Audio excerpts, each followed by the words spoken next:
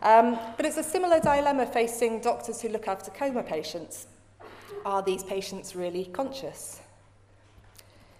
In 2009, newspapers around the world carried this story about Rom Houben, who was a Belgian man who was involved in a traffic accident in about 1983, and he fell into a coma.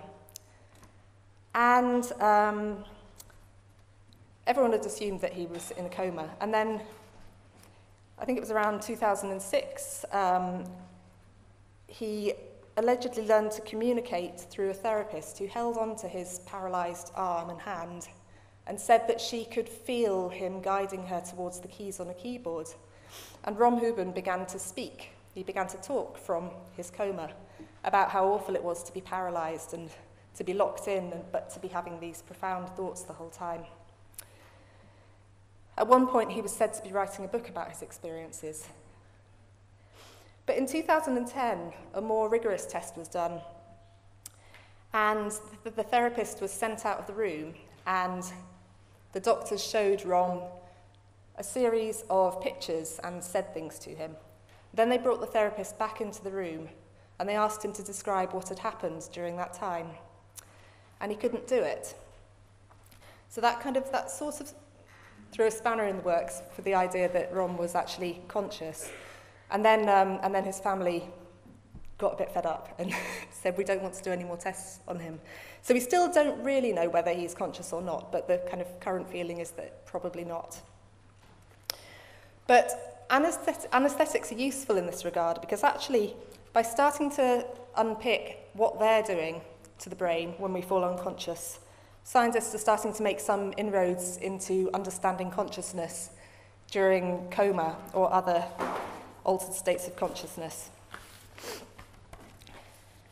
So all of this work is quite recent, but one of the early observations was that as you begin to fall unconscious, it's a bit like if you imagine a house with all the lights on. Bit by bit, the lights seem to switch off. So one of the first things to go is the basal ganglia, which is what regulates movement. And then later there seems to be this disconnection of the thalamus, which is like the brain's central switchboard, so it takes signals and directs them to other parts of the brain and shares information. But actually, so that was people started to think maybe there's this single seat of consciousness, and when that light goes off, that's it. But actually, more recent studies, both in anaesthesia and in coma patients, are suggesting that consciousness isn't necessarily such an on-off thing, it's more gradual. So one of the most interesting studies was published just a couple of weeks ago by some researchers at the University of Oxford. And they were using propofol, which is the standard drug that's used to knock people out in surgery. But rather than just getting a needle and squirting it in, and usually that makes you lose consciousness in, 5 to 15 seconds, they were doing it much, much more gradually. So they were slowing the whole process of making someone anaesthetized over 45 minutes. And it produced some interesting results. So what it showed was that actually the progression into unconsciousness is on a slow sliding scale. So you start off feeling a bit lightheaded, which is kind of equivalent to being drunk. Then you get to a point where you won't remember stuff. And then you fall unconscious, and this is akin to sleep. So you start picking up these slow wave oscillations in the brain, which is where these brain cells are switching between a kind of active and inactive state. No one really knows what slow wave oscillations are there for and why we produce them, but the overall effect is that you fall deeper and deeper into unconsciousness. And as that happens, the ability of the brain to communicate globally, so different parts of the brain to speak to each other, becomes less and less. And as more and more brain cells fall into this slow oscillation pattern, eventually this plateau gets reached. And actually at that point, that seems to be the point at which there's no more long-distance communication between the different areas of the brain. It doesn't mean the brain is unresponsive. So if you prick someone with a scalpel or you shine a light in their eyes, the areas of the brain that will respond to those signals, the kind of immediate sensory areas of the brain, will light up. and the thalamus will as well, which is the switchboard area. But it's not doing its normal job of routing that message to the other areas of the brain that would normally make sense of what's happening. So it's a bit like a message is reaching a mailbox, but no one's actually picking it up.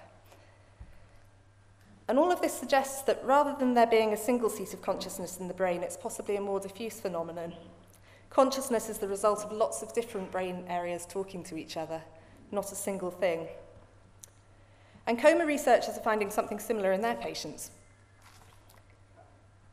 So in the past, people used to be quite seduced by the idea that if you talk to someone in a coma, you get lighting up in the area of the brain that responds to sound. And they thought, well, maybe this means that they can understand what we're saying. But it looks like there's this similar breakdown in global communication in the brain. So again, the message is hitting the mailbox, but no one's there to pick it up. But actually, these kind of studies, the study I've just talked about from Oxford, do have practical uses because not all coma patients are equal. And it's thought that up to about 40% of patients who are in a vegetative state, a coma, actually may be in a kind of slightly higher state of consciousness where maybe they can respond sometimes, but it's just not being picked up.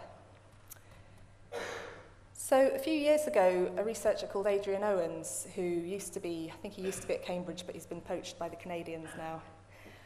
He took a 26-year-old woman who'd been in a vegetative state for 5 months, after a traffic accident, and he asked her to imagine 2 things while scanning her brain. First of all, he asked her to imagine playing a game of tennis.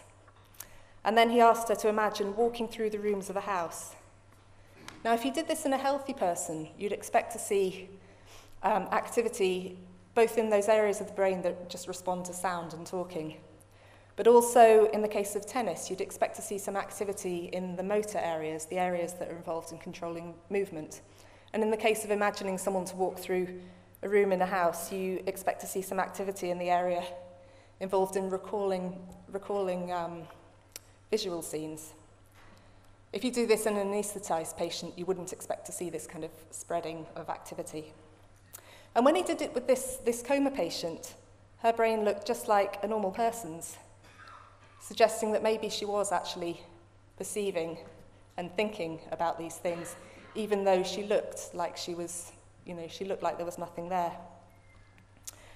He went on and did this in more patients, and certainly not all of them could do this, and it seemed to be a minority of coma patients who were. Thank you. It seemed to be a minority of coma patients, but some of them could do it. And even more remarkably, he's now using this as a way of actually communicating with people who are in this kind of locked-in state. So if you imagine, well, it means you can ask basic yes or no questions. So if yes is, if you think yes to this answer, I want you to think of playing tennis. And if the answer's no, think of walking around a house. And so there's a way of actually communicating with these people who, until recently, we thought were gone. And I suppose what all of this is telling us is that consciousness really is less like a light switch and more akin to a dimmer switch. And these studies using anaesthesia could also be useful in terms of reducing cases of intraoperative awareness or giving people too much anaesthetic, because it's actually providing a tailored means of telling when someone really is under and when they're not. Now, I think researching and writing all of this has just given me a new respect for the humble hospital gas man, because it really is taking people as close to the brink of nothingness as it's possible to go without dying. And every year, anaesthetists guide millions upon millions of people to this place, and then still without really understanding how they do it and not really being able to monitor them particularly well, they bring them safely back again.